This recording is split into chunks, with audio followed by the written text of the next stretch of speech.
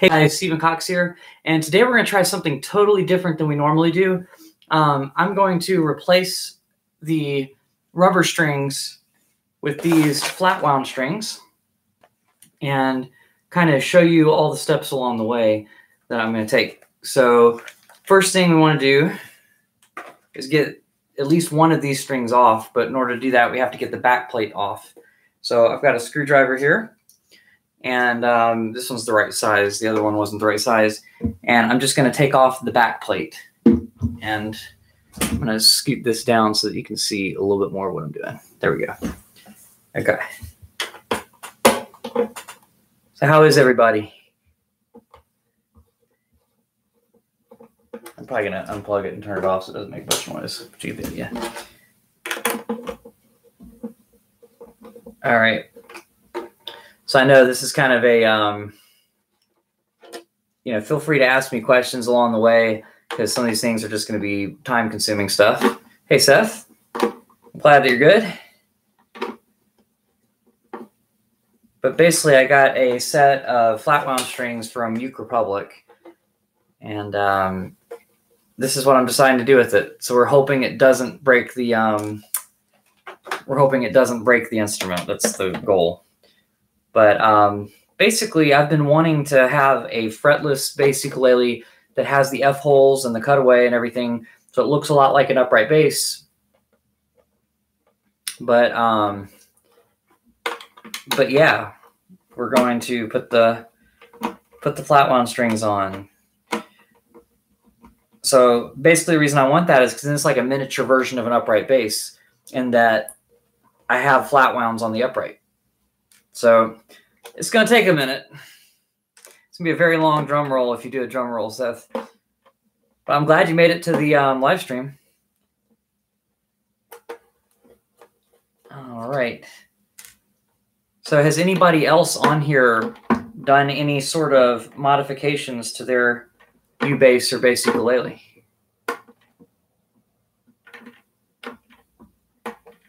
All right. This one's being a little more stubborn. Yeah, so on this model, this Muso, M-U-S-O-O or something, has 6 screws on the back plate instead of 4. Not really sure why. I'm not really sure it's necessary. And it's a plastic back plate, which is kind of, I don't know, maybe what you'd expect for spending so little on an instrument.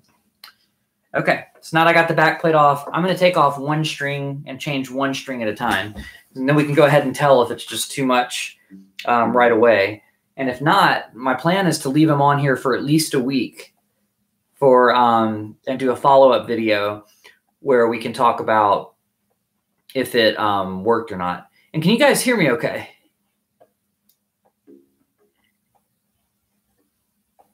No mods yet? Journeyman with round wounds. Cool. Yeah, sometimes it's kind of nice to not mess with a good thing, you know. All right. So slowly but surely, I'm loosening the string. I think I would have a string winder handy. I think I have one in the other room, but oh well. Here we are. This is why you prepare before you start your video or before you start doing mods, so that you don't have to spend extra time doing this. There we go. Okay. Got it to the point where I can just do that. So now I'm going to push this through. There we go.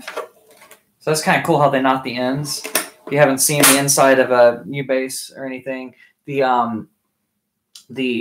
rubber strings, or the what are they called? Polyurethane strings. They do a knot so it doesn't come through. And hopefully on these strings, I'm thinking it's a ball end. I've changed them before, and I think I remember it being a ball end instead of a knot. So this bass uke was a kind of a no-name brand. I mean, it has a sticker on it, but there's some that I've seen that don't have the sticker on it. The sticker is like JACQUES, Jocks or something.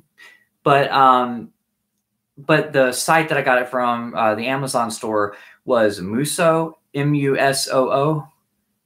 So hopefully that kind of tells you. I want to put a link in the description for it, but I just ran out of time, so maybe I'll add a link after filming this. If you don't see one, please leave me a comment after the video goes up and say, hey, you said you were going to put a link on there, because it just means I forgot if it's not up there later on.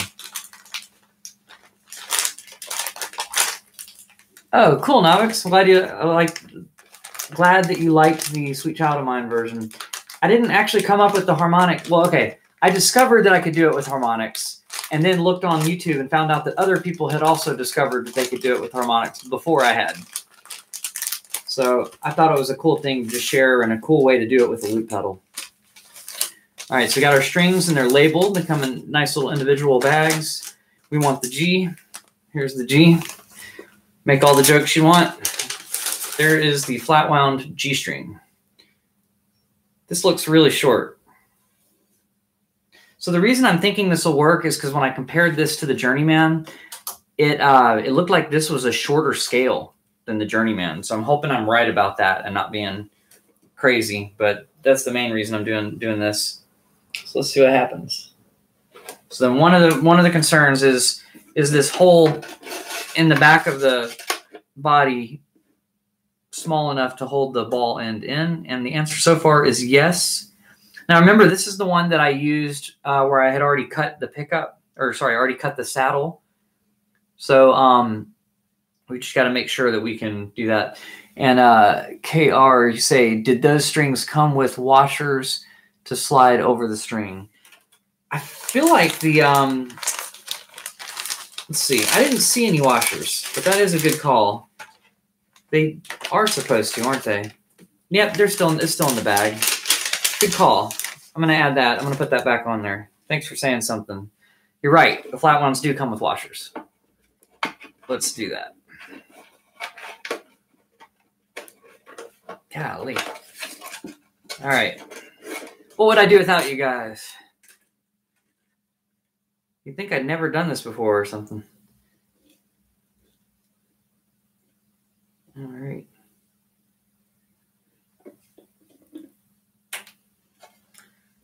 Yes, it did come with washers to keep the ball end from going through the wood. Which the hole is small enough, but it would damage the wood, so the washers are a good idea. I don't remember it being quite that cheap. Maybe they dropped the price on it. But yes, it is the Muso, M-U-S-O-O one. That is the one that this is. All right. So now I'm going to stick the end down in the hole. It looks like there's a lot of slack on here, so it's probably going to go around more times than we want. I might go get some wire cutters because I think that's way too much slack. So like I said, this one's a shorter scale. Of course, I don't want to cut it too much in case I end up taking these strings off and putting them on another instrument, but I'm going to cut it a little bit.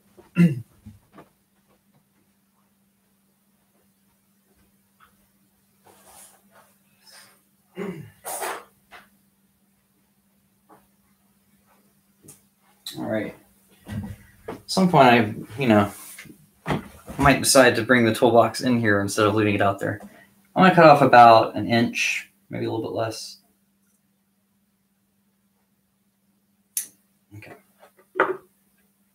That may have been too much. We'll find out. No, I think that was a good amount. Okay. So just for people that don't know how to change strings, basically I'm going to hold it down a little bit so that it doesn't come up over this, and then just kind of keep it pulled tight so that it doesn't come off or come loose or anything. So if you've never changed strings, this is just something kind of important, that you hold it so it doesn't come up above the end there. And then I got to figure out which way to turn the thing. All right. And now you're in for a very, very long ride. So I'm just going to kind of do this without looking. Hopefully I'll do a good job.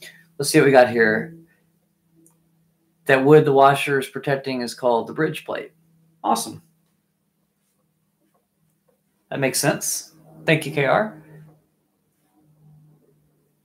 And then Navik says he's thinking of getting some flatwounds for his red Journeyman. I really like the combo. I've been really enjoying it. You just have to widen the groove on that. The good news about this one is since it has the polyurethane strings, I don't have to widen it, but the grooves might be too wide already. And so that's another thing that we're trying to figure out with this little experiment. Is just, is it too wide or not? All right, so now I'm having the opposite problem I normally have. I guess as you're winding, you may want to push the strings up a little bit just so they don't end up all the way down at the bottom here. But I still want to hold this down so they don't end up above either. So it's kind of finding that middle ground. And usually on an electric bass, I don't have to keep it up like this. But on these, it tends to go down a little bit lower than I would normally want it to. All right. I don't think I cut enough off of the string. I think they're going to go around several times. How much quieter is the Journeyman than, say, a Kala Scout? I mean, I think both are pretty quiet. There's not a huge difference, but it doesn't project forward as well, since it has a 2 F holes instead of a large sound hole. With polyurethane strings, I mean, the strings are just pretty quiet. So I would say there's not enough of a difference to be able to jam with anybody in either regard. So they're similar volume. The Journeyman with the polyurethane strings is probably a little quieter. I'm glad you like the Journeyman. I've certainly liked it. I know they discontinued the red one at some point. Now they're just doing the black and the wood grain. But the wood grain, they started putting round strings on as well. So that's kind of cool too. You think the new strings will slap around in the nut? I'm not sure. So far, maybe a tiny bit. So I may have to put something in there to kind of fill the gap. We're just gonna test that. It's kind of this experiment. So it looks like I didn't cut this one short enough. I'm gonna keep that in mind as I go along. I didn't want to cut it too short in case these end up on a different instrument if this doesn't work. All right, so now I just got to make sure the saddle that I cut from the previous video, I just got to make sure those all stay in place. That's another concern, is just how's that going to work? Let's see. Man. Yeah, it's more string than I'm thinking. I think this instrument is a good bit shorter.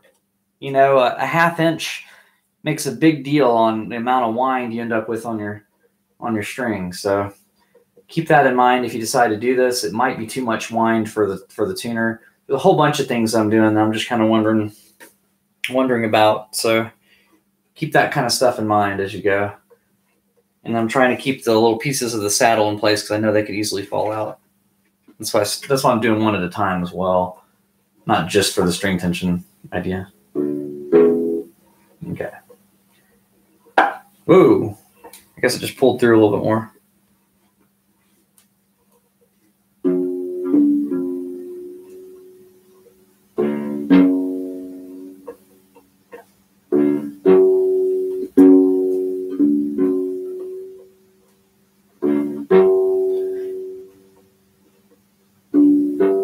Okay, so I'm trying to go ahead and get it basically in tune. I can kind of hear what a fourth sounds like, so hopefully the other string didn't go out of tune before I tuned it to that.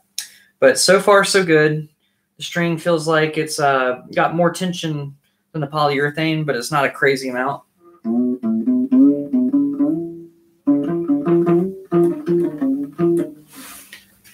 So far, so good. It's kind of interesting. I'm going to plug it in and just check to see how they sound against each other, like volume-wise and other things about it. There's a little bit of a buzz on this instrument, and I still haven't figured out what all the rattles are coming from. I think one of them is the battery.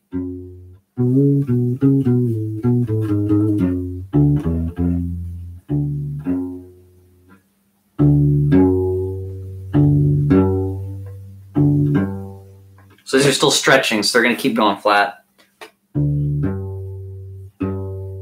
Oh, I have a tuner on the amp. Let's tune it up that way. It doesn't feel like an insane amount of tension so far, but this is just the G.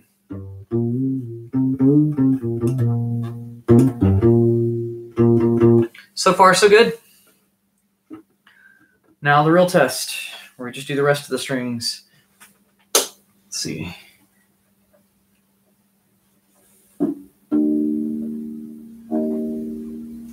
Totally tuned the wrong way. Oh my goodness. So let's see. Any other questions so far? So far that one didn't slap around or move around too much, as far as the question about the nut being the right size or not. So far, so good. If you like the sound, you can always file a new nut. That's true. And that's a good call, because this one already had an issue with the A string part of the nut. So it might just need a replacement, just because it came from the factory a little bit, slightly defected. And that's an advantage to going to Galli, is just, they have more consistency. There's a little bit more quality control. So things like that won't happen with a Galli, where they just cut the nut entirely wrong and ship it out anyway. And I don't mean entirely wrong. I mean just slightly wrong, really. But still, it's a quality control thing. Is the A nut slot too big? It's either too big or it comes to too sharp of an angle.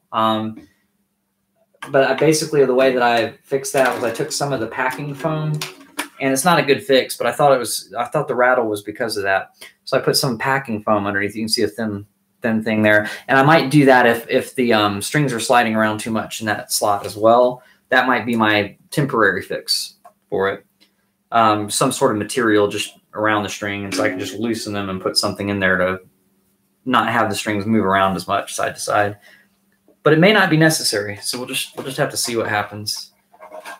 All right, I'm trying to be really careful not to lose this piece of saddle, because I know they're cut into 4 pieces from my previous experiment. All right, so we'll see what happens. D string, here we go. I'm going thin to thick so that hopefully it won't mess anything up too much. You can refill, then recut. I could do that as well. Like I said today, I mean, this is just a temporary thing. Since this is such a cheap one, I might experiment on that, that kind of thing next time. Or I might just keep it the way it is. These just look so short. This one's not going to have any extra, so I'm not going to cut this one. This one looks like it's sized right. Okay. Can I do this? Okay. Let me make sure this is the D. Oh, I forgot the washer again. How much are the Flatwounds? I can't remember if they dropped the price or not. When I so these right here, they were kind of a gift, because I know Mike at Uke Republic, they have another set in stock, so you could ask him. I know people were looking for those, but he's got some in stock. If you want a set, he's got at least one in stock right now. And I'm sure he can get more. But to answer your question, I think that these were somewhere around 50. They might be a little bit cheaper. So Michael says he just ordered his first U bass. Awesome. Which one did you get, Michael?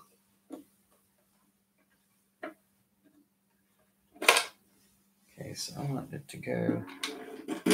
Oh, there's more string than I thought. This might still be too long. We'll find out together.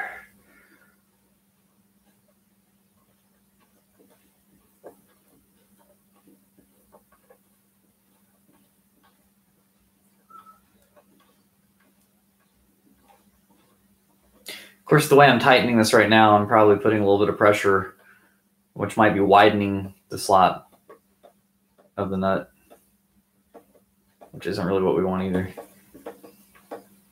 Yeah, this is gonna be too long too. I should probably cut this one too. I'm kind of hesitant to cut these because I feel like they're I feel like if I decide to take them off and put them on a different one, then this will kind of, sorry, I can't do 2 things at once apparently. Then the strings, I might need the strings to be longer for a different instrument. Because I remember on the Journeyman, the strings barely had any any room left over. They were sized just right. And yes, these strings are specifically made for U-bass. You can kind of see on the packaging, they are specifically made for U-bass. Yes. So that's a great question, Rosie.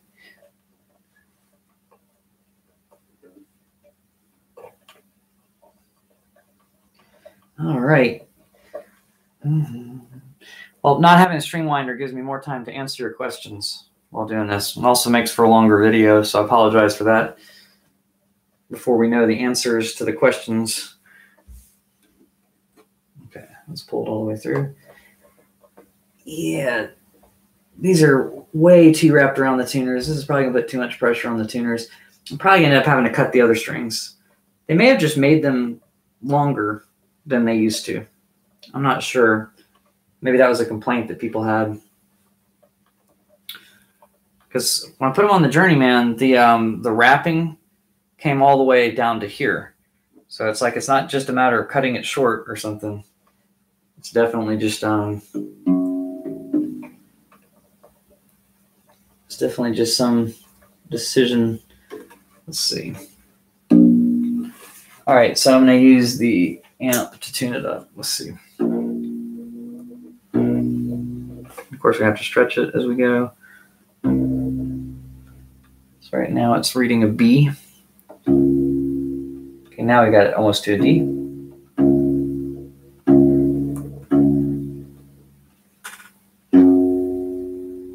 I'm going to tune the G up a little bit too, so we can hear them against each other. Yeah, something is rattling fierce in here. Oh wow, and there's a short. Okay. Every time I think I'm almost there. Okay, there we go.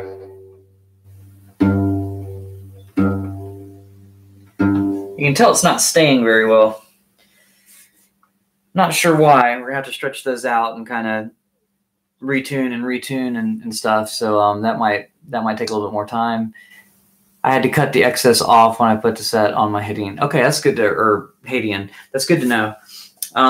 Yeah, so I think I will cut some excess off. I think they made them longer because let me give you an example. Do you see how the wrapping is way up there? Like, can you even see where the wrapping starts? The cloth wrapping on the string. It's like way up here where my finger is, and beyond. On the other one, the Journeyman. Do you see how it's just an inch past on every single one? And they're like size right. It's really hard to tell, I guess. But you can kind of see how the wrapping kind of just starts here. So it's almost like it's really sized for this. But I feel like they made them longer. So it may or may not be the case, but I just have a feeling that the scale's not that much different between these instruments. So, not sure, but it seems like the scale is just, the string's length has been changed. Someone made a decision. So far, so good. There's definitely more tension on it. It's probably going to bow the neck a little bit. And I can already see it kind of, that it's going to go that way. Yeah. So I don't recommend this on the models without a truss rod. And this one does not have a truss rod. We're going to see how well it does over the course of the next week, but it may completely destroy it. So I don't recommend this still, but we'll see how it goes. Do you need to change the nut for every different strings? I did not have to change the nut for the flatwound strings going from the round wounds, but I did have to widen the groove underneath the nut. Sorry, on the nut, underneath the A string. So no and yes. But this one, I'm not really thinking I'm going to have to do anything because the grooves are already wide enough. Unless they're way too wide and it causes some motion of the strings, you know, then that could be bad. But we'll see. But I'm just going to say this. I still don't recommend doing this on one of the cheaper models like this. You at least want to have a truss rod so that you can make adjustments if it starts to bow the neck. and just for like extra support. Are there any decent solid body U basses that are less expensive than the California line? Well, they used to have a different line that they canceled. So if you could find a used one of those, I think those were pretty good. The SUB series or something, sub series. But I don't know if I've never played on one. I've never played on one plugged in. So I don't really have an opinion on them. I think I messed around with one in a shop once. So I don't really have a solid opinion on it. All right. So let's see if I remember the washer this time on the A string. Here we go. Hey. I'll put the washer on before I cut the string. How about that? So let's see. I don't want to cut it too short because I want to have enough to still put it on. It might end up on the Wanderer because I might use it for another string video. We'll see. Instead of buying a whole new set and having, whoops. Oh, we knew this was going to happen. If you cut the saddle into 4 pieces, don't hold it upside down like that. Don't absent-mindedly do that, or it'll fall off, and you'll have to do what I'm doing, which is, I guess, the comedy of the live stream.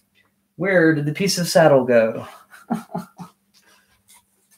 It's a disappearing act, apparently. Wow. Well, all right. Well, that puts this to a halt, so I'll answer questions while I look for that. I heard that Donner basses are good. I know, right? So just know that if you did the saddle cut exercise, oop, I just stepped on it. Good. So if you do that and you have little tiny pieces like this, this is the downside. When you go to change strings, they can fall off. And it's just really annoying. But I think I'll be able to get it back on there. We'll see. Yeah, since I used like a saw blade or something, there's enough room to get that back on there. And I'm going to try it both ways to make sure that that was the right way for it to go. Let's see. Yeah, it fit better the other way. Yeah, definitely. Okay. All right, so that's just something to keep in mind if you did that one. So I have to make sure to leave bass ukulele at this angle. Oh, thank you, Michael. I appreciate that. Have you done any modifications to anything yet? Having to keep it this way makes that part a little bit harder. So let's see how much we have to cut. So it's sticking beyond. Okay, watch out for that saddle. It's sticking beyond the headstock about 3 or 4 inches. I only want it to stick up about maybe 2 to 3 inches. Let's do that. I'm going to cut off about 1.5 inches. Okay. Hopefully that didn't make the saddle pop out.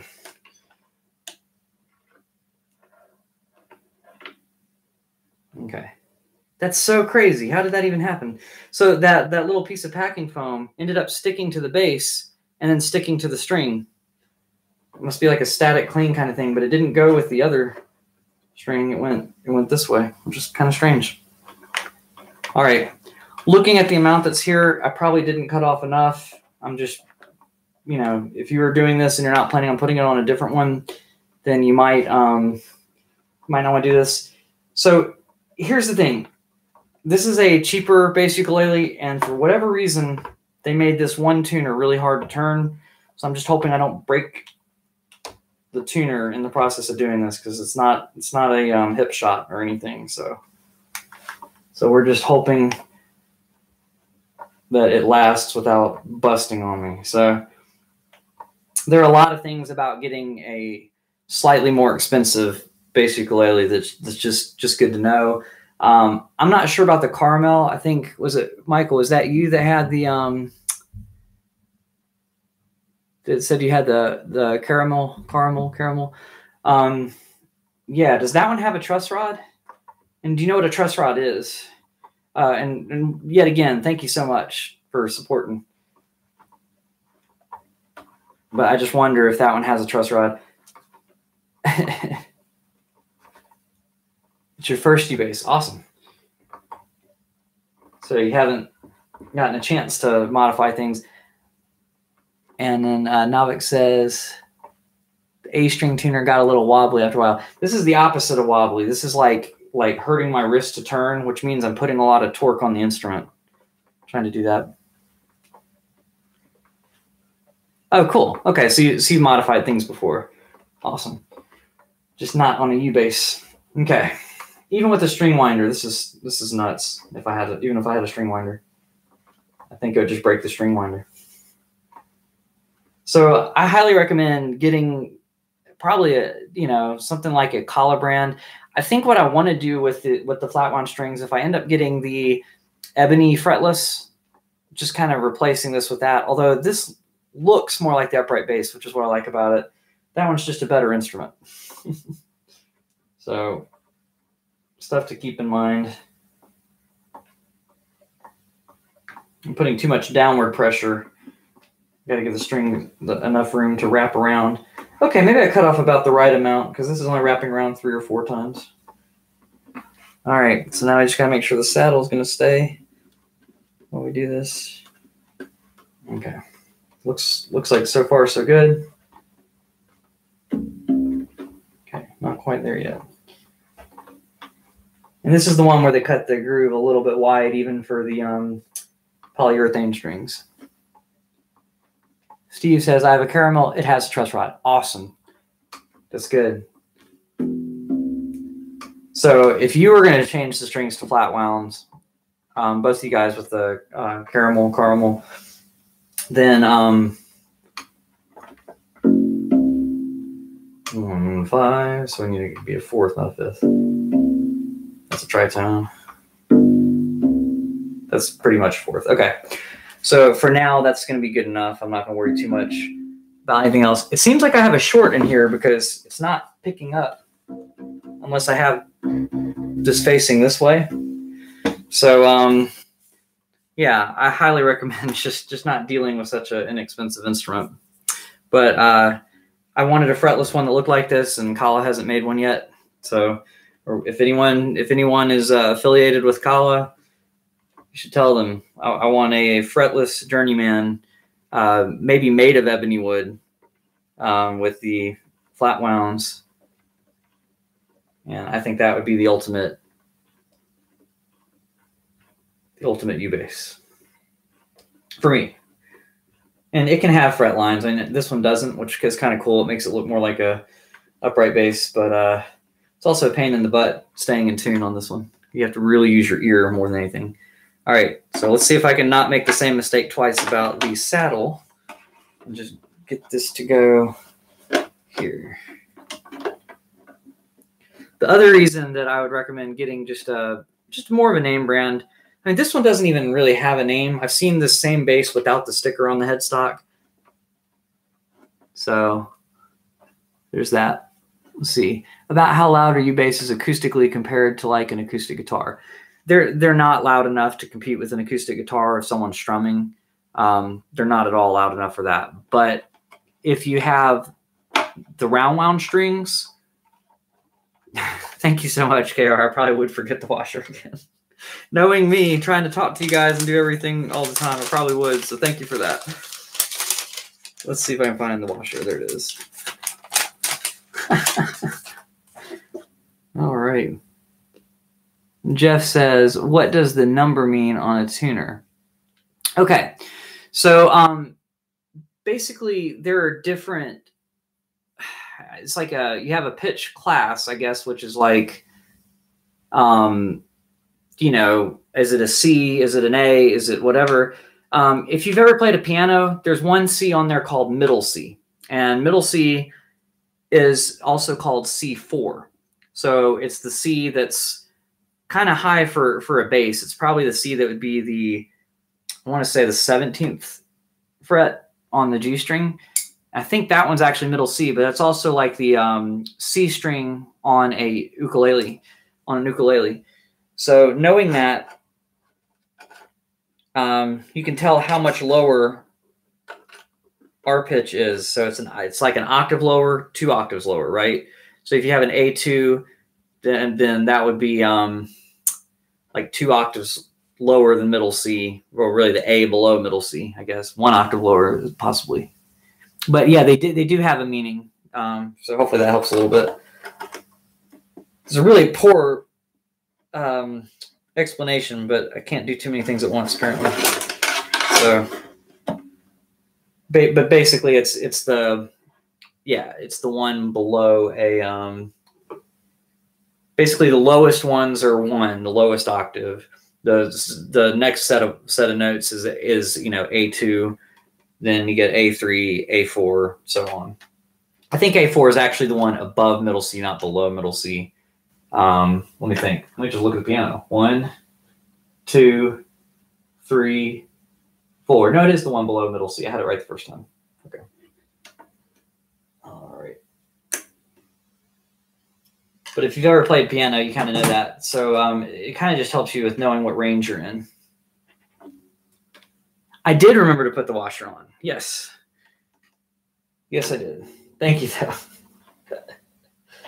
though. Man, that's probably still too long. Hate to cut it too short by accident, though. Let's see.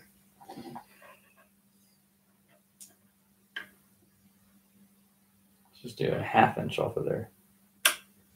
Probably gonna regret that when it breaks this instrument and I try to put it on a different instrument. No, that's not. That's still too long, probably. We'll find out. Man. And if it's this much too long, then I could probably do a little bit more. But honestly,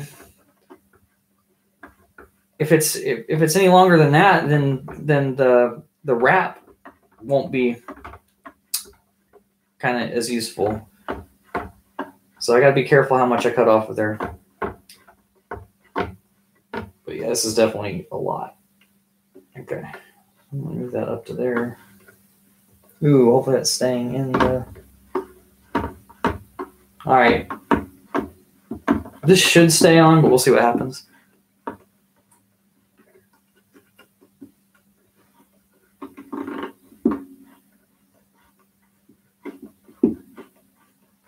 So far, it feels like maybe it's making the instrument bow out a little bit.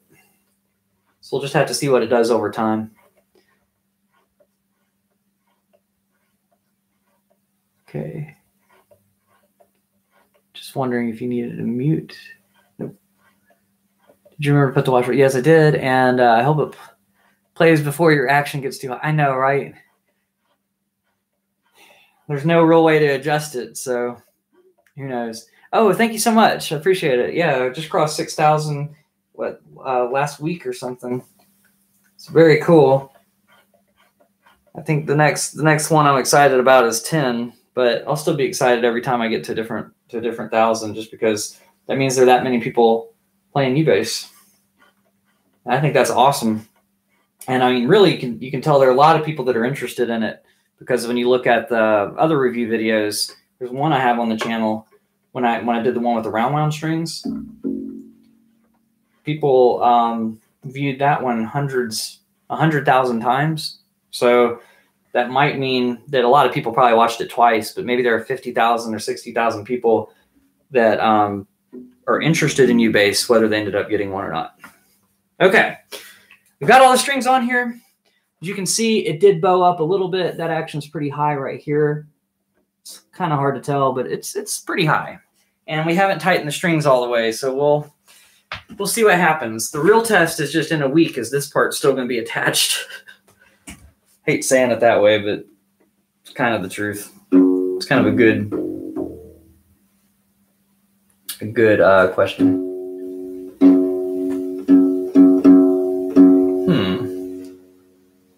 I'm wondering if this battery is just going dead. Let's see. Gosh, it's definitely causing a rattle. I think that's the battery rattling around.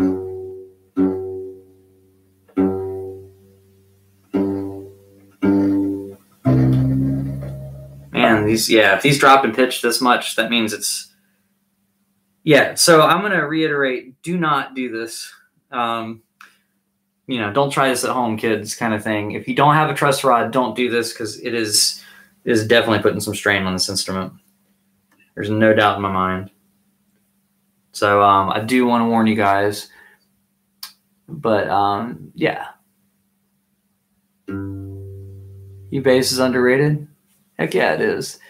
When I came across your videos, that inspired me to get a bass, and I love it even though it's an off-brand. Yeah, I think the off-brands can be good. The Haitians are pretty good. I remember liking the one that I had. I know I gave it away, but it was a pretty good one. I mean, I actually really did like it. Do you have a video about choosing an amp? I don't yet. And then Jake asks, which bass is this? This one, it has a sticker on it that says like Jacques or something, but I almost feel like that's just a private labeling kind of thing. And that it's really the Musso, M-U-S-O-O, if you're looking on Amazon. I'm going to try to include a link on this after the fact so that you guys can see this bass. If you do buy it, know there are some inconsistencies that you're going to have to kind of work out. It's not a quality controlled kind of factory. So some of them will be better than others. Some of them will have little quirks to them that other ones won't. So just keep that in mind if you decide to get one of these. Okay. And probably don't put the Flatwound strings on it. It is definitely putting some stress on here. So I just realized I wasn't going to use this with the rubber strings probably at all, so it's either this or getting a different one. Those strings will increase the pull substantially. Each string pulls between 16 and 22 pounds. That's cool. I didn't know the specific numbers of how much they pull. That's very useful and helpful. Thanks. KR again, right? R, not B. Okay, good. Yeah. Just making sure I'm looking at it right. All right.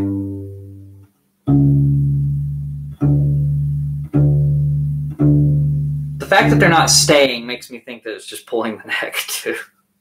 I hope I don't get injured if the neck decides to just snap on me. But you get the idea of why this is a very dangerous kind of endeavor.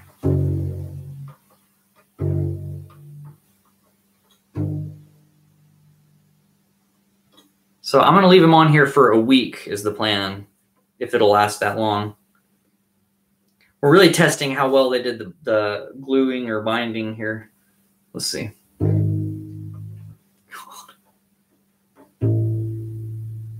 Like wanting to stand back.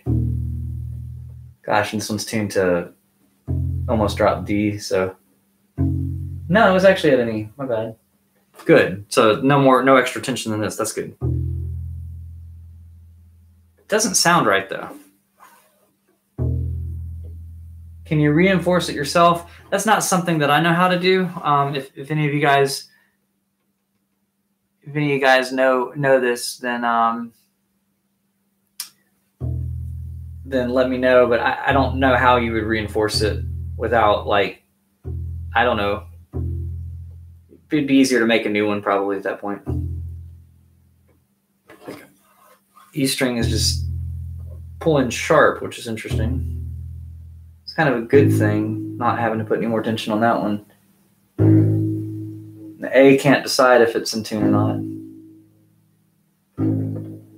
Man, this rattle is ridiculous. So it runs on a 9-volt battery, which I find kind of strange because all the other ones run on those little watch batteries. And the way they put it in there, it rattles around so much.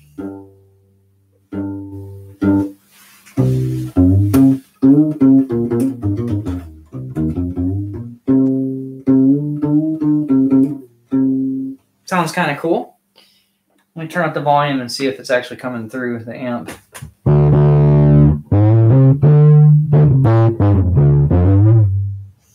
Yeah, it's coming through. A little too much now. Let's see. It's probably...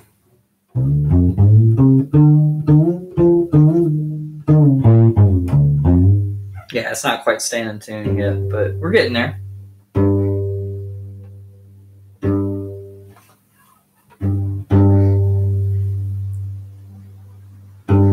All right. So does anybody have any questions about this so far? Besides, can you reinforce it? Because I don't know how to reinforce it. Yeah, so KR says it's a lot of work. All right, Novix, thanks for hanging out. Appreciate you stopping by. Remove the fretboard, route a box channel on a level neck, install a carbon fiber rod, and reglue the fretboard. Yeah, it sounds like a pain in the butt that I won't be doing. Yeah, I'd rather Kala just make one and manufacture it that way. I almost feel like we should, if you guys are interested in that same kind of style U-bass that I am, I wonder if we could get a whole bunch of people together that want one, saying that, and have them actually just make one. That would be really cool to me. All right, so I'm not gonna put the back plate back on right now because there's just no point. It'll probably rattle too. So we got the strings on.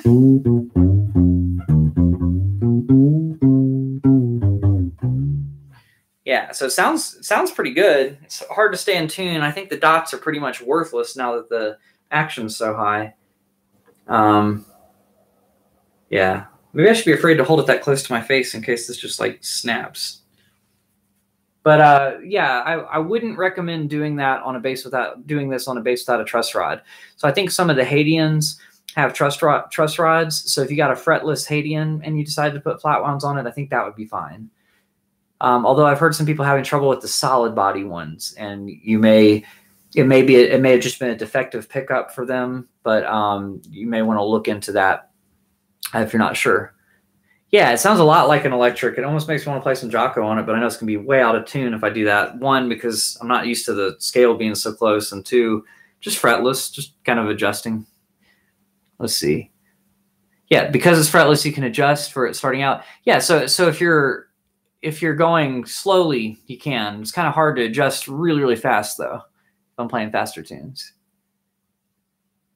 Is that a very tiny string instrument on the wall next to the poster? It's not a real instrument. It's like a Christmas ornament. But it technically has strings on it. You can't really play it, though. Good question. Thanks for stopping by. Just push Kala to make a fretless journeyman. That's what I want to do. I want to get him to make a fretless journeyman out of ebony. So I like the way the ebony model looks. So I think that would be really cool. I totally agree that they need to. I've been saying that for a while, but I never said it to anybody that worked at Kala. So now I just have to say, hey, would you guys be willing to make this? I think sometimes their answer might be no, because I mean honestly, just the ebony fretless is like the same thing. It just doesn't look quite as much like an upright bass. Man, these strings are so high up, it's crazy. Yeah, I have a feeling this is going to get worse day by day, and then I'm going to be making a video like in a day or two just saying the thing snapped. Okay, let's see what else we got.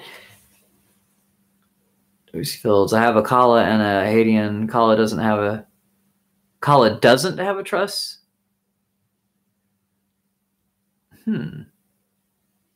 All the Kalas that I've seen do have truss rods. So I don't. You may have gotten maybe an older one or something. I'm not sure. Yeah, and there's a lot of inconsistency on the very, very inexpensive ones. Okay, Rosie made a joke. My favorite joke I made up. What does the Primus fan yell at the concert? More Claypool.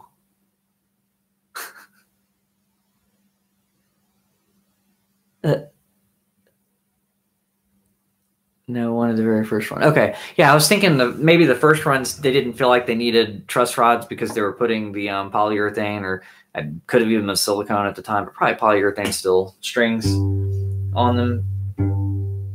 So that might be why.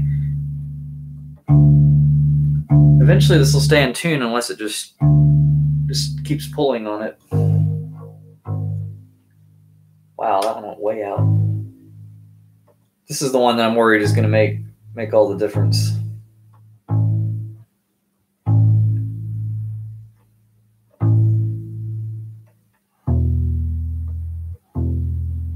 Man, that one went sharp very quickly. All right, sorry guys, and it's not super exciting hearing me tune. I'll play on it some more here in a second. I'll probably have to leave a wow, Wow, it's hard to stay in tune on this.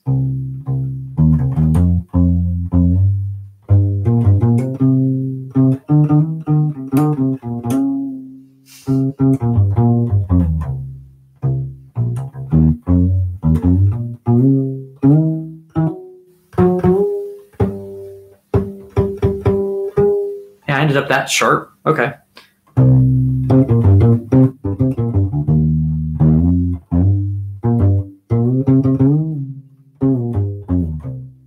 Yeah, so it's really hard to stay in tune on these with the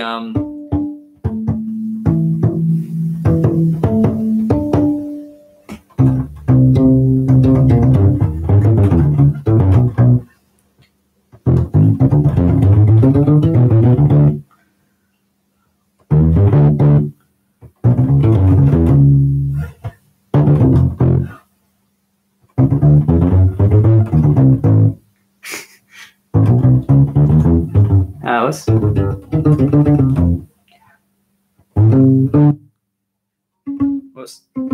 I guess it has more neck than I thought. Very cool. Can I have your double bass? No, I kind of need it for some gigs, but it's a Shin. It's a laminate model. I'm trying to remember what they call it. The SB80, SB90, one of those two. I think it's the SB80. But yeah, those are cool. Seth says, how do you think it sounds compared to the Journeyman? I kind of like the way this one sounds, but it's probably just I like the fretless sound. So I think it sounds pretty good. Once again, it runs on a 9-volt. The weirdest thing about this bass is that it has an output that's like an XLR output in addition to the 1/4 inch, like right next to each other. And I just always thought that was kind of strange, but kind of cool. It could come in handy in certain situations, like plugging into a PA system. But it's kind of weird. And then Michael says, have you seen or tried the Magic Fluke timber basses? I've seen them. I have not played on one. I had a student that had one. They make a fretless. His might have, I can't remember if his was fretless or not.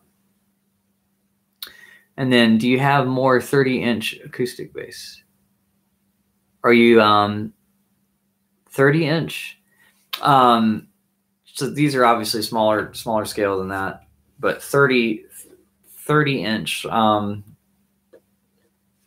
I know that the normal scale is like 34 for full-size electric bass.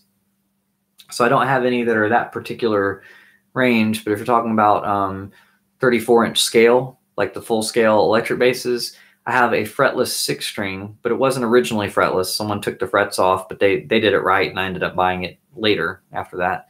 It's an Ibanez sound gear, and then I have a 6-string with frets, another 6-string. I have a 6-string Warrior with frets.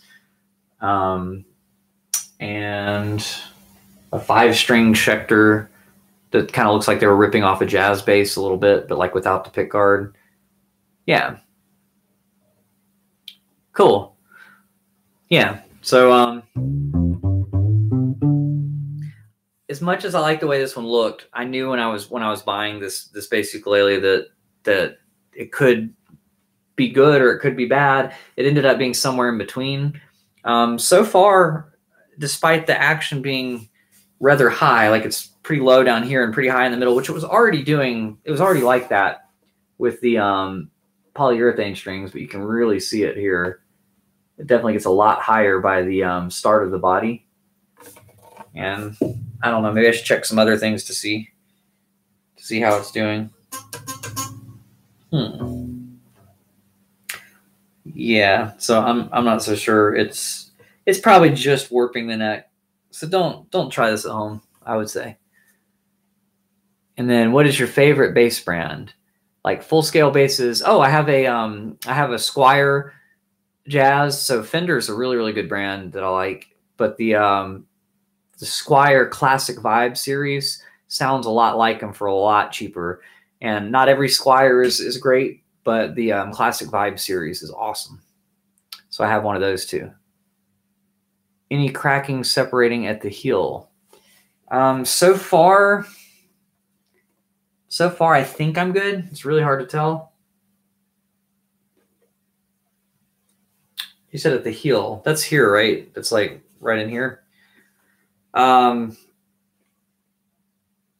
mean, I'll just kind of show up here. I don't see any cracks or anything. So far it's okay.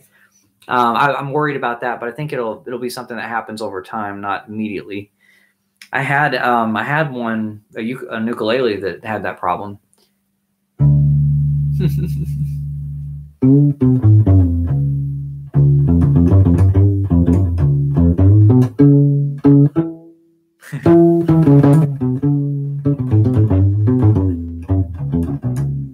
I'm not gonna lie though, it's a lot of fun being able to slide that far on here. It has a little bit more sustain, you know, than the what am I trying to say?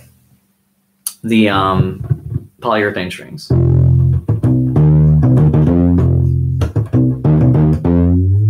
Yeah, so obviously the slides are the reason to have this, and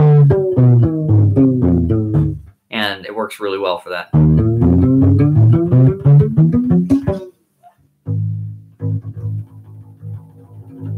It's glued to the solids. Okay. Yeah, so far it's not cracking unless there was already a crack in there before I started doing this.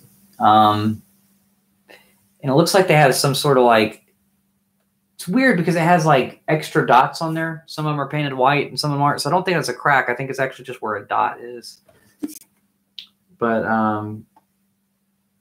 so far I don't see any. I'm not sure if holding this up helps you to be able to see it at all, but if you can, it seems okay. Not the greatest lighting, but you get the idea. Maybe I can just bend the light over without dropping it. I don't know. Let's see. So yeah. So I think it's a pretty cool idea. I just don't know how long it's going to really last. So yeah, so this is the closest thing to my upright now as a U-bass that I own. So if you compare them kind of side by side, you can see why I wanted this. I kind of wanted a miniature version of my upright. The cutaway is cool. I think I like it better with the cutaway than without. But without the cutaway, it would look even more like a upright. But yeah, it's a lot like a mini upright bass. Maybe I should play it like this.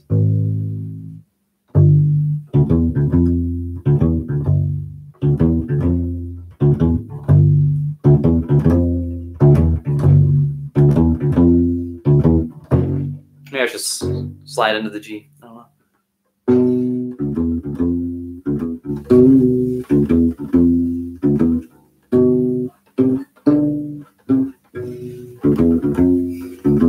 Yeah. For whatever reason, there's a short in the electronics, and so when I hold it vertically, it doesn't really work. I think it's just the battery being loose in the holder. All right. So anybody else got any questions about this bass ukulele or any others?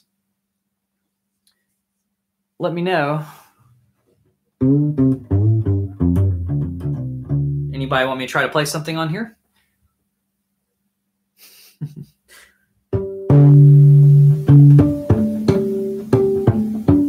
Yeah, there we go. It's hard to find it without the dots being in the right place.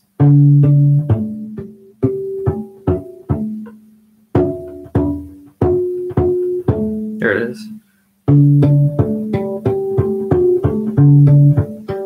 You can tell it's going out of tune. I might have to tune it again. I'll try out the tuner, the onboard tuner. Yes, let's see. Any more questions for Freebird? Yeah, Freebird might actually sound okay on here since it was done with the slide. It might actually sound good on a fretless. So normally I would just laugh that off, but it might actually be kind of fun to try to play a little bit of that slide melody on there.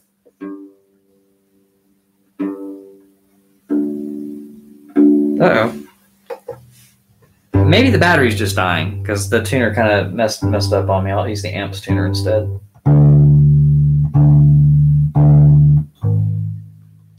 Golly. The A string just doesn't want to stay in tune.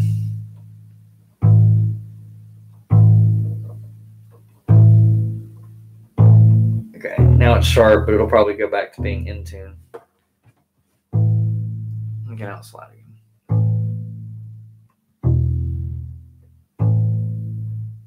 Gee whiz.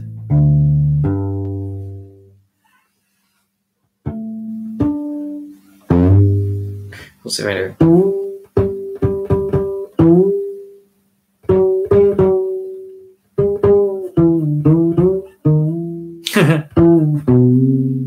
Yeah, so that's enough for Freebird probably. I don't know the rest well enough to do it, but it kind of works on here.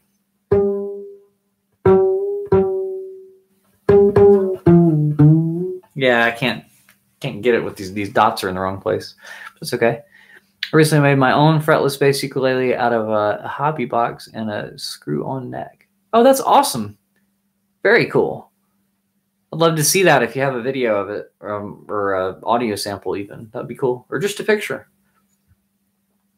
And how do you say it? Zeno, is it Tesla or Tesla? Okay. Very cool. All right. Put rubber strings on the upright. Oh my gosh. I know they make tape wounds. So there are ones that look more like they're rubber, but they have like a metal core, which is like totally the opposite of this, where it has a nylon core with metal around it. I think these still have the nylon core. Let me know if I'm wrong, or maybe the box will let me know if I'm wrong. I don't say anything about if it's a nylon core or not. Yeah, they do on the back. Chrome steel wrapped around a nylon core. The UBass Flatwound 4-string set by Galli Strings enables fast and stable intonation, bringing a warmth and consistency to your UBass like never before. These high tension, notice they say that they're high tension, UBass strings offer a timbre and maneuverability akin to the double bass. I agree. Smooth to the touch, the chrome flat wound tape allows your fingers to glide around the fretboard and helps protect the neck from wear and tear. Perfect for fretted or fretless UBass or fretless bass ukulele. Doesn't say that. Same difference.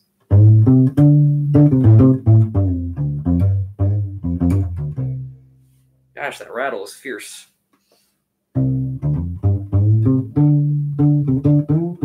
So there was one time to get rid of that rattle, I wrapped the battery in toilet paper or tissue paper so that way it wouldn't rattle in its little casing. And I think they just sized it slightly off, but it has a 9-volt battery in there. This is the only bass ukulele I have that has a 9-volt battery. And I have no clue why it needs a 9-volt.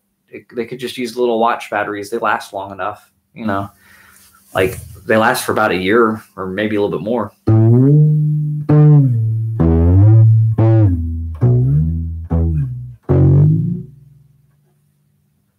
What else do you guys want to hear fretless?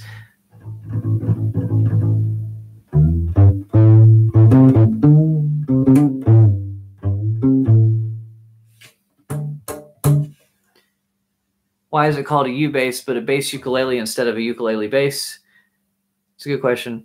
So G-Love, I'm not sure if I remember that one, the groove.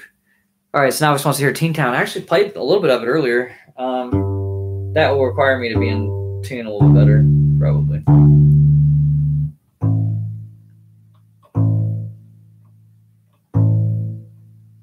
Golly. Okay, it's probably sharp, but that's okay. Ah. I had it a second ago. Wow. I don't think it's staying in tune.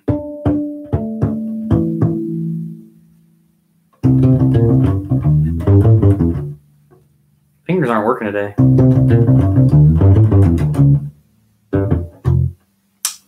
Just for whatever reason, I can't do it today. Sorry about that.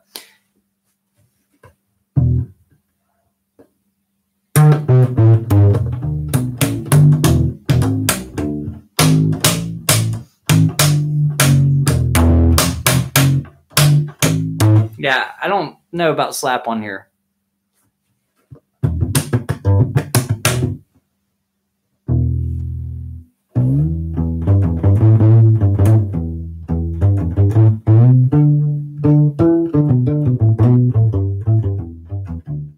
Well, you're saying why is it a bass ukulele and not a ukulele bass?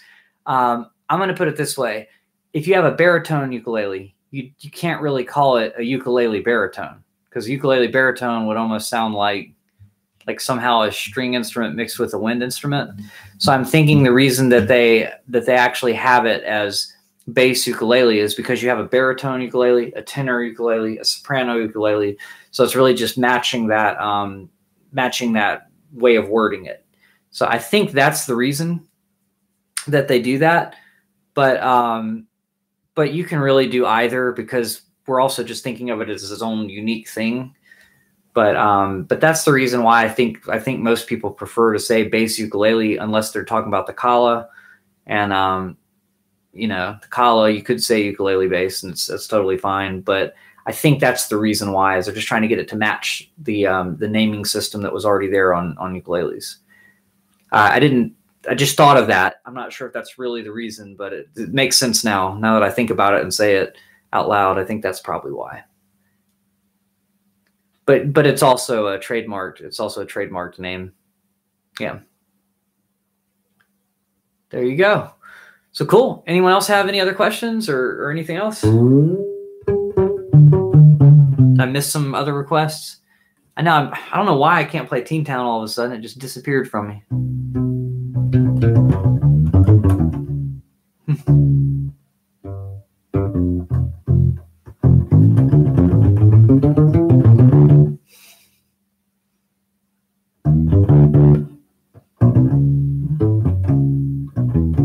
I was just playing it a minute ago. I don't know why it's like just all of a sudden disappeared. Can you bring out one of your 6-string basses? The only one that's in here is the Warrior. So that would probably be the easiest one to grab. It's in the case. I've done it before. But yeah, let's do that and take a break from this, and we'll just let these sit. And if we hear a loud pop, we'll know that it's too much tension.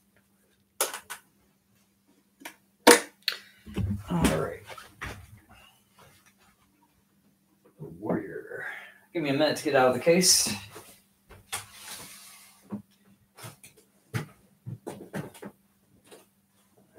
There's enough room over here, maybe.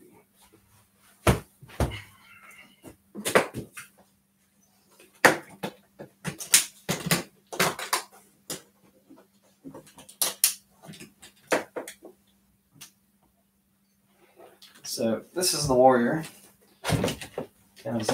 I recently got it fixed. So before it had a short in it, I just took it to the shop because I didn't feel like, I've never soldered anything. I'll put it that way. So they did a little bit of that for me. Hopefully that'll stay in the chair while I set the case somewhere.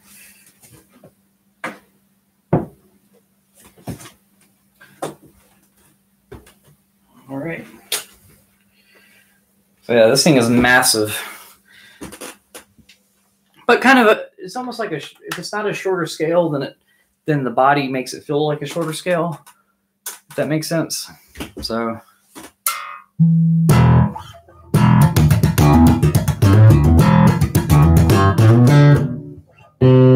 tune it real quick.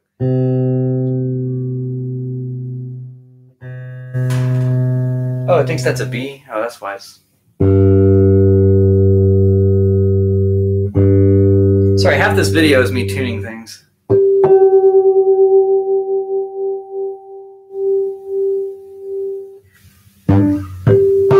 Yeah, it is kind of like a Chapman stick. It sounds really good for tapping too.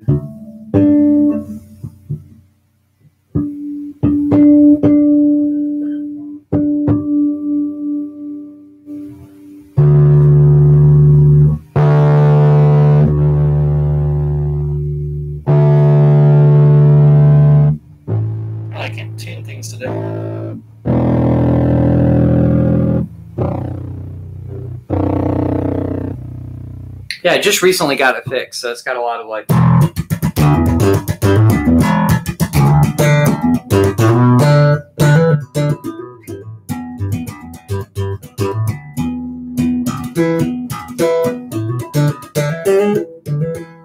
Yeah, so these are the Bartolini pickups. Can't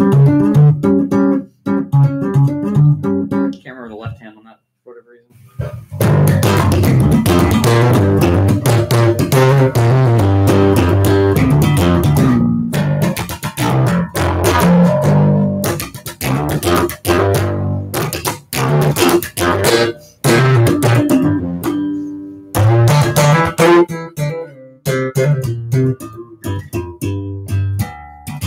Let's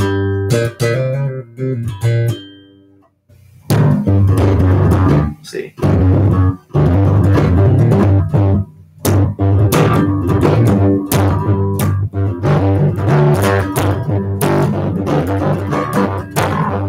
Lower the action. It's so low that it's too easy to kind of hit notes that I'm not meaning to. And KR, thank you so much, and I appreciate all the help you've done with reminding me to put the washers on and check certain things, and you just asked really good questions that have helped a lot. So I appreciate you a lot. I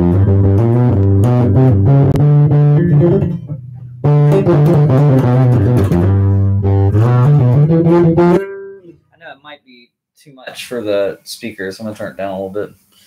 Maybe I'll make a loop pedal jam with this guy.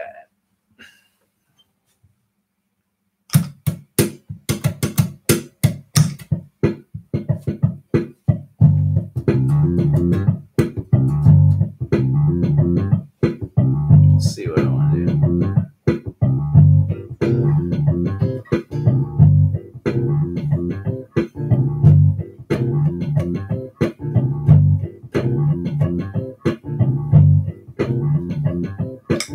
A little quiet.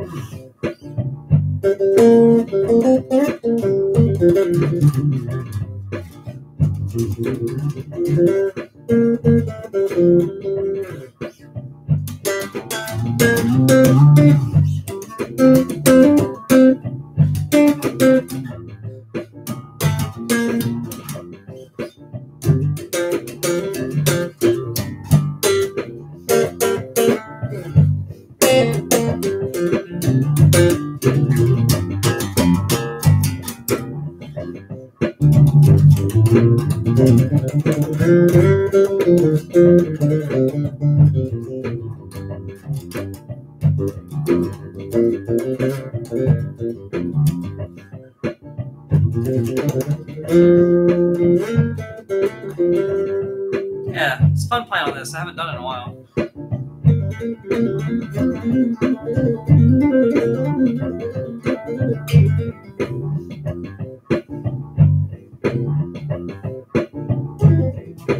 Let's see if I do.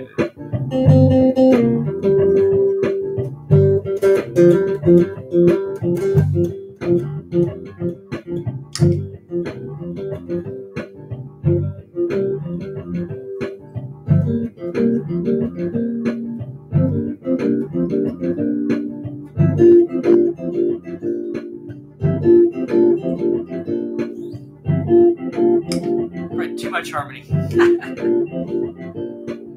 gonna fade it out over here.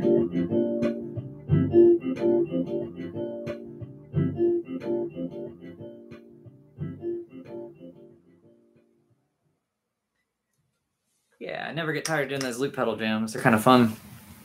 So yeah, so that's the 6-string Warrior. They're a company actually based out of Georgia. So I've never been to their factory anything, but I got into these because Adam Nitti, if you've ever heard of that bass player, he used to play Warriors, and now he has Ibanez is his thing. So when I saw this, I had to get it. But yep, that's it. So Jonathan, let's see. You just got back in time to see a fellow 6-string player. Yeah, I do some sixth string on here too occasionally. Yes. You should do a lesson on how to harmonize. That's a good one. Yeah, harmonizing. Basically, what I was doing at the end when I was harmonizing that line was I picked like 2 notes in a row, just did a short little melody, and then I harmonized it in thirds. So if you were playing like a, let's say you're playing in G minor, I was playing the first note of the scale, second note, third note. Well, then I could harmonize it with the third note while playing the first note, the first time. So let's see. That's the first note and the third note of the scale at the same time. Then the second note and the fourth note. And the third note and the fifth note of the scale. And then back. And then you could go even further and you could add a fifth to that, right? So then you're playing the root, the third, and the fifth at the same time. The second, the fourth, and the sixth, which I'm doing Dorian, so I did a raised 6, and then the third, the fifth, and the seventh of the key at the same time. So that's kind of all I was doing there. Was I came up with a melody line and then just harmonized it in thirds. Pretty easy, pretty straightforward.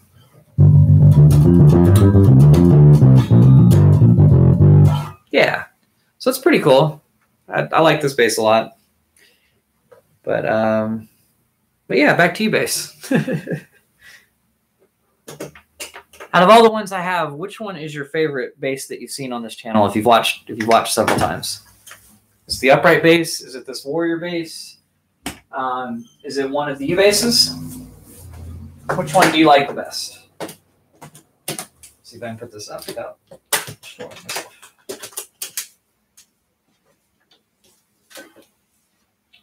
I'll go back to the fretless. We're going to check on it and see how it's doing. Did it survive? Let's see.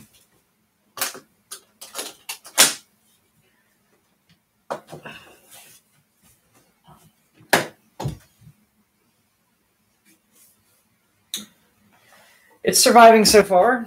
I don't see any cracks yet. Okay. So let's see. How are we doing? Ooh. The Warrior and the Journeyman? Yeah. Those are 2 of my favorites too. I think this battery's just dying. I think that's what's going on.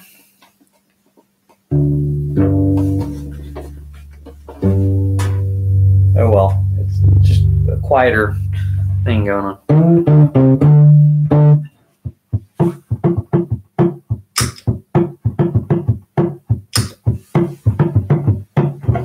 Forgot to turn the volume back up. There we go.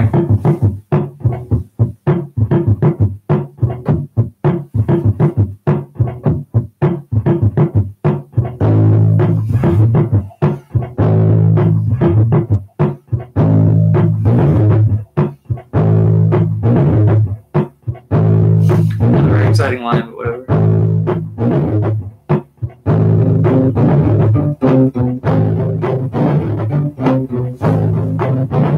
That's the problem with the fretless. It's really easy to get out of tune.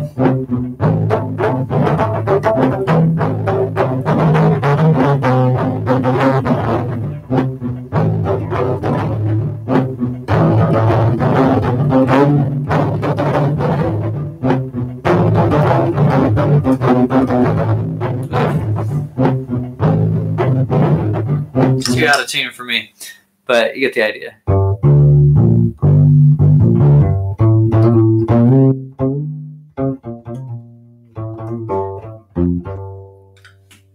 I can't tell if it's my intonation or if it's just that the instrument's gone out of tune already. Both. Yeah, playing fretless is a lot harder. You really have to rely on your ear a lot more unless you have like fret lines or if the dots are in the right place on the top. They didn't really put these dots in the right place. They're close. Close doesn't help that much.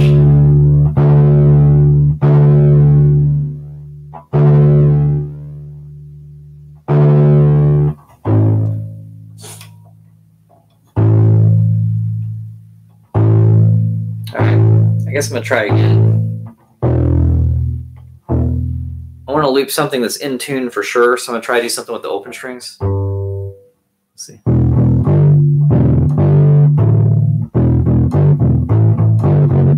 that maybe.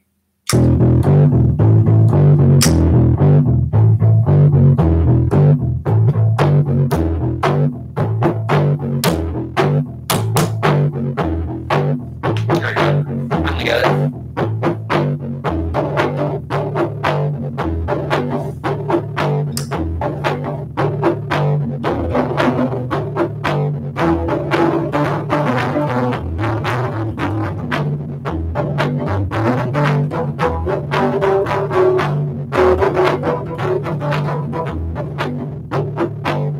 It's too loud. And I probably distort a little bit.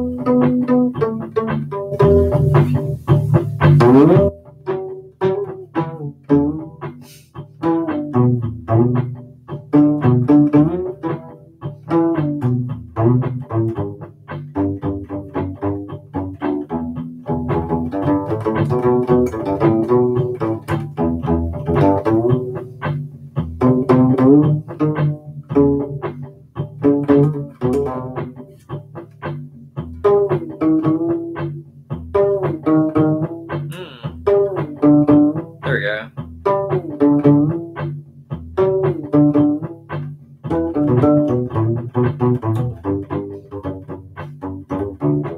It's hard to play in tune on this.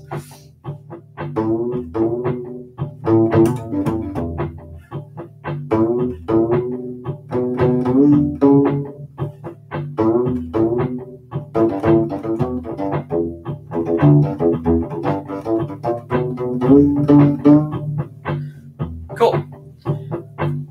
So there, we finally got a little groove going. So yeah, the intonation part of this is kind of a monster trying to play it, but that's the idea. So we know that we can theoretically put the flatwound strings on there and it'll last longer than an hour. That's all we know at this point. So far, the strings haven't really gone up any more than they did before, kind of at about the same level, although it'd be really hard to tell the difference between 1 millimeter to another when they're already that far away without measuring it. But yeah. So was that is it Hottie? Yeah, this is the promised one. I got it back out for you. So these are the flatwound strings. These are metal strings, and they're on this bass ukulele. So hopefully that helps. You think 2 hours? Okay, how about this? You guys gotta guess. So everybody put their prediction in.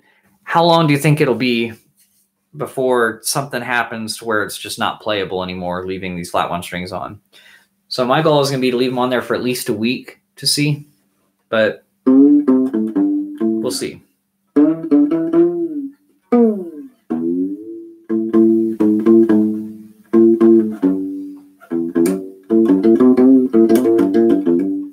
That's what it sounds like acoustic, if you're wondering.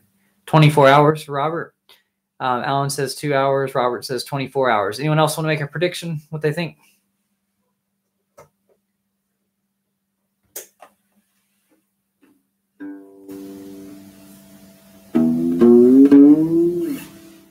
It's weird. It's not making any noise. I unplugged it. That's why.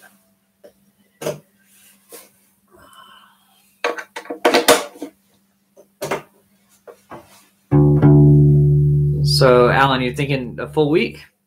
I'm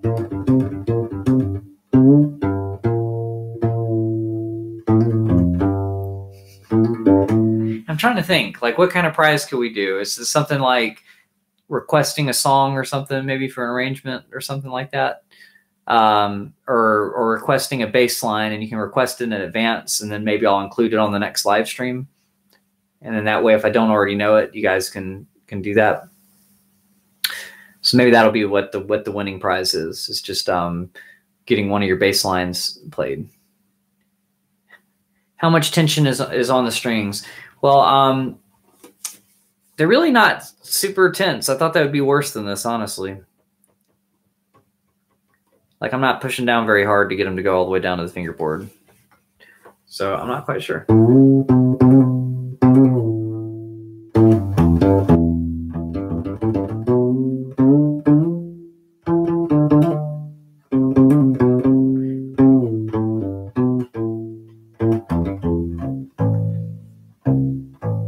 Oh, it's already dropping again.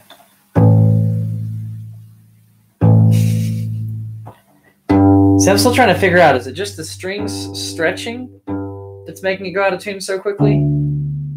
Or is it the tension on the neck, bowing the neck, making it go out of tune? You decide. Because they go out very quickly.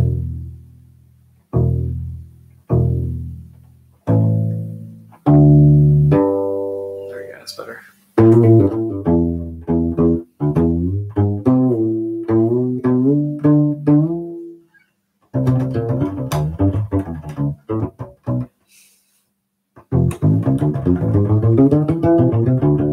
Really sloppy day.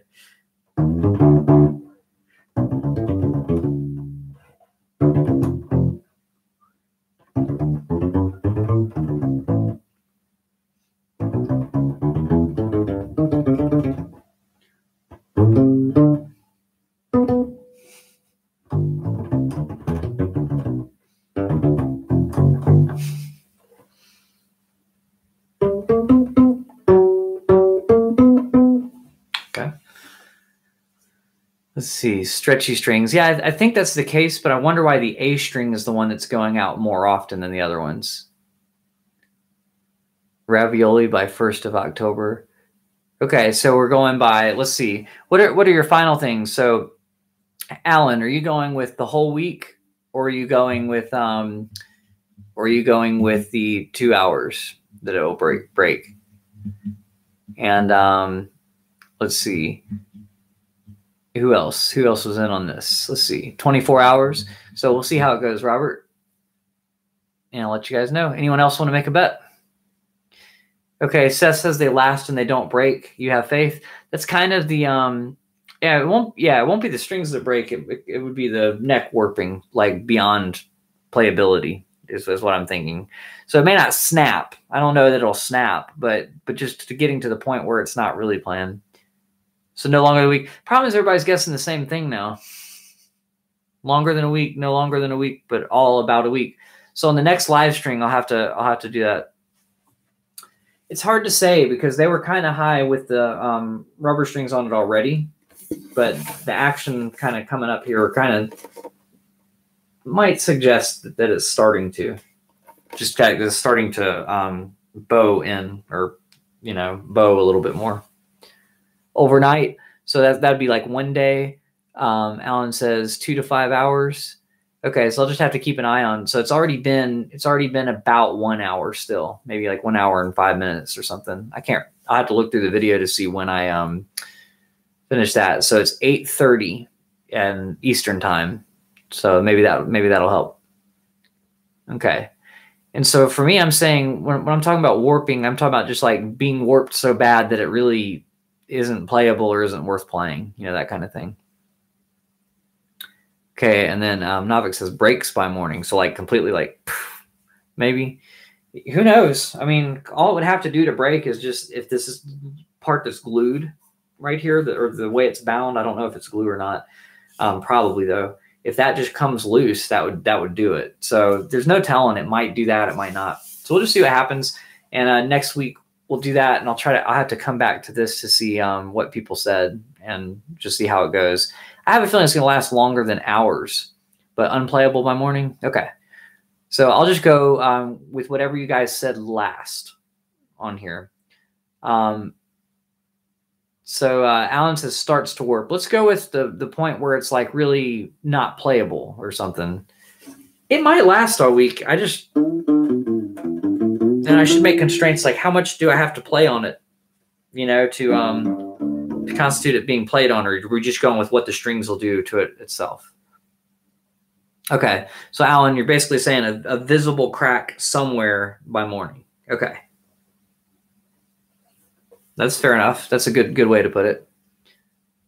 And then Navik says unplayable. So we're still kind of saying the same thing. So it'd be hard to, you know, I don't know. I may just end up asking you guys what you'd like to see on the live stream next time. And I'll ask my patrons too and see if they have anything on there. Okay. So you guys agree. Very cool. All right. So does anybody else have anything to add or any questions?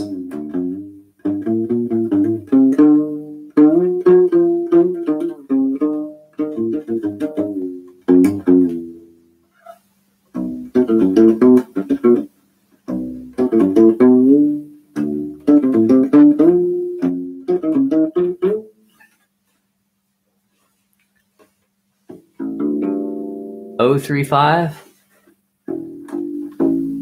I'm not sure if that's the song or if you're talking about frets or which. If it's like furniture, the wood will break before the glue fractures. It depends on what glue they used, I think. I've had an ukulele that I've dropped several times. It was the one that I played the most, not one of the basses. I think I dropped it a couple times, maybe not several, but a couple times. And eventually this part just came undone. So it didn't really break. The glue just kind of came undone. Oh, I had a feeling you were going there. Okay, let me see if I can get this thing to work. It's apparently having a short.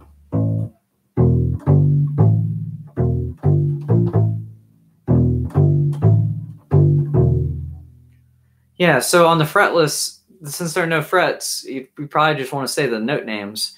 So it'd be like E, G, A sharp A, you can call it B5 if you want to. E, G, A, G, E. Which you probably already knew that. I'm just saying.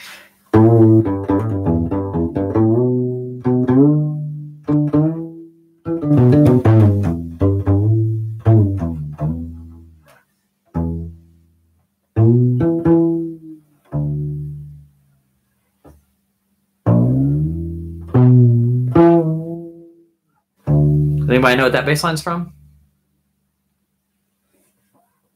I might not be playing it quite right, but you get the idea.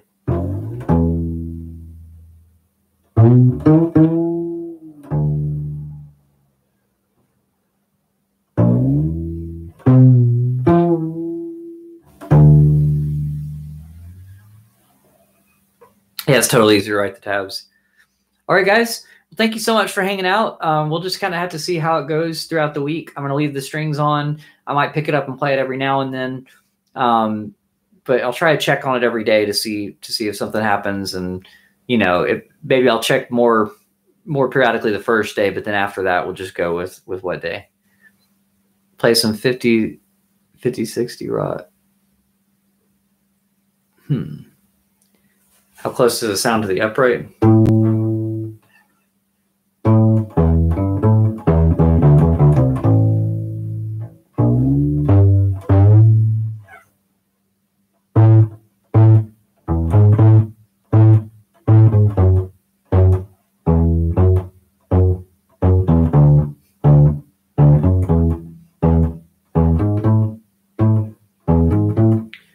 What happens if I mute the string slightly? Oh, apparently I just lose all the sound.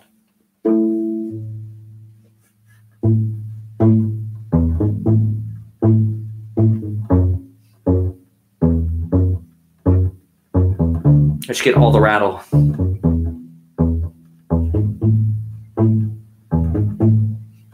Yeah, I think it could sound a lot like it. All right, yeah, that one is Stand By Me. Oh, the other one. You're talking about the Pink Floyd one. Yes, so the one from a while ago was actually Pink Floyd. Hey You. Dun, dun, dun, dun, dun. I think it's just Hey You, isn't it? No. It's yeah, I think it is. Let me check it out. The fretless one, the one with the slides, is actually on fretless. It was Pink Floyd. You did get that one right. Yeah. Hey You.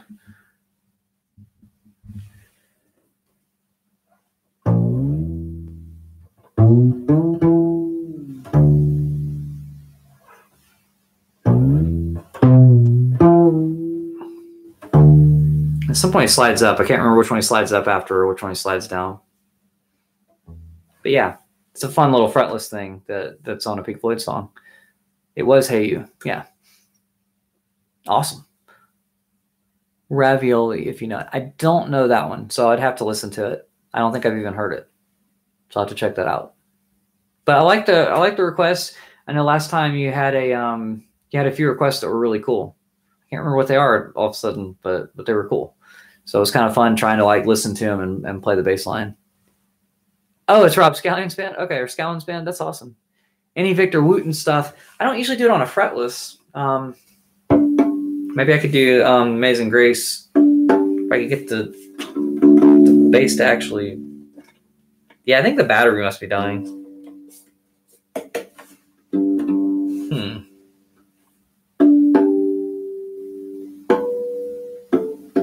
Yeah, it's hard without the frets there. Okay.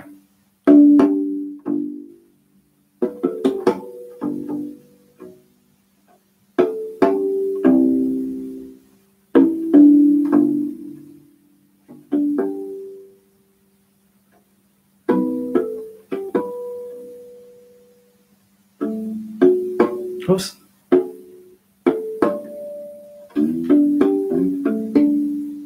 Yeah, so it kind of just died on me. Portrait of Tracy, same thing. It's hard to do on the fretless with oops.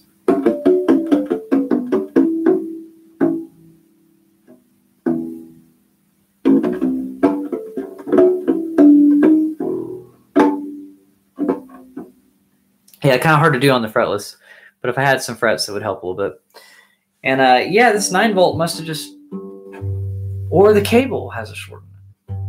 Maybe it's the cable. Maybe it's not the bass at all. Okay.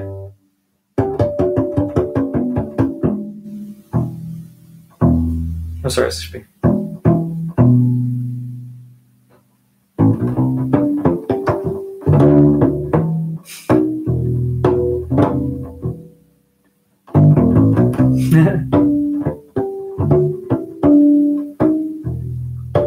Whoops. Yeah. Well, that's probably enough of the Portrait Tracy, but you get the idea. And the Victor Wooten. Wow. Oh, there it goes again. So it's probably the cable. Let me do this. Get rid of this extra cable and just take the other one out of the looper. See if that fixes the problem. If it does, then we know.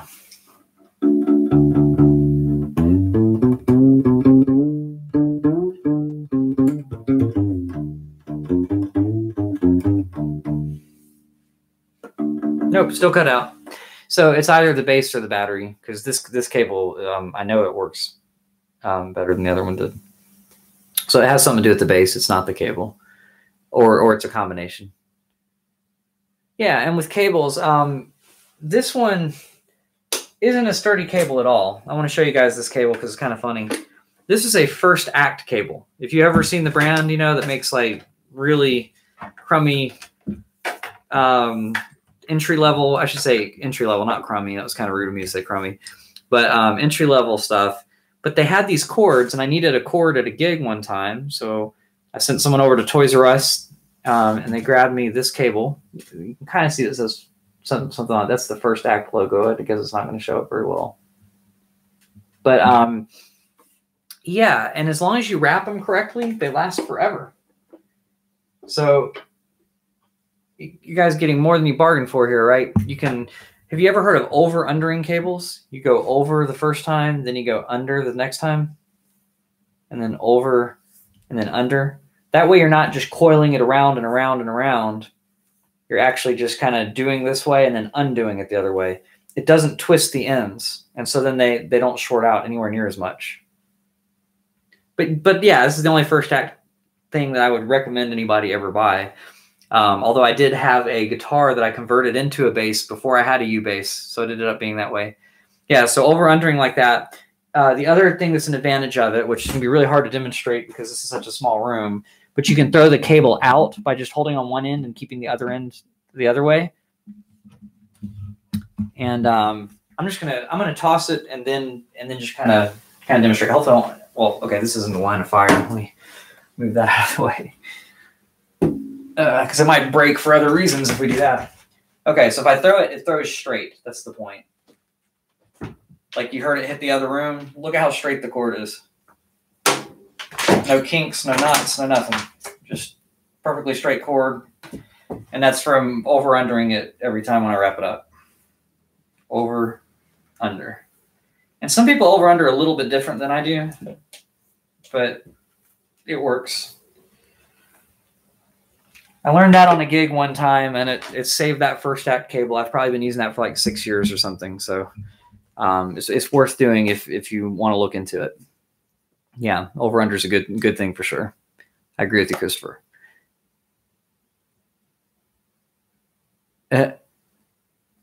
Oh, that's cool. Now I was talking about the plastic wind instruments.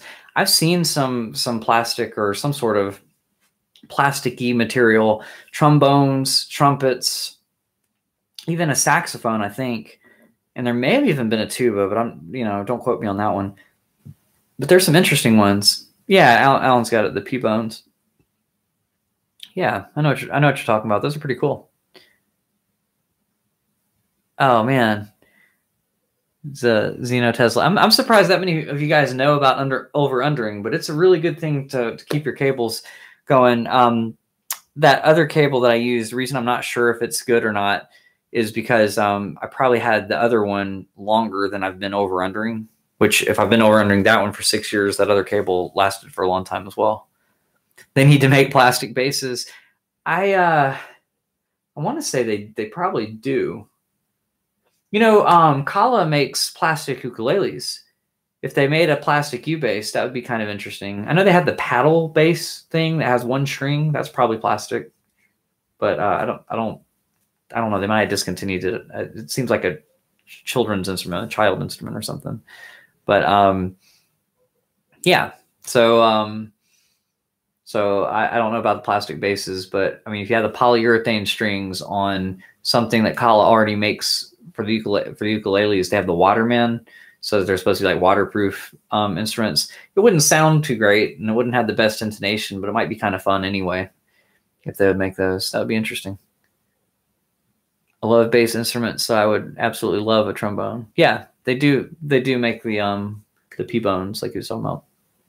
Awesome, guys. Well, thank you all so much for hanging out. It's getting kind of late, so I'm going to go ahead and let y'all go, and I will talk to you guys next week. So far, it seems like this is still holding up, so I'm imagining it'll be fine for 2 hours. We'll have to see where it's at tomorrow. Yeah, that's just glue. That's not a crack. Just checking. Okay. And also, I'm leaning against the wall, so technically that might put pressure the opposite way. We'll just see what happens. Thank y'all for hanging out and just enjoying it. Oh man, snap. That would be funny, but I mean, not funny because I'd like that instrument to be there a little bit longer. But y'all have a great one. I'll see you on Tuesday for the next video and Thursday next week for the live stream and the final conclusion on if that stayed for the whole week or not. All right. Bye, guys.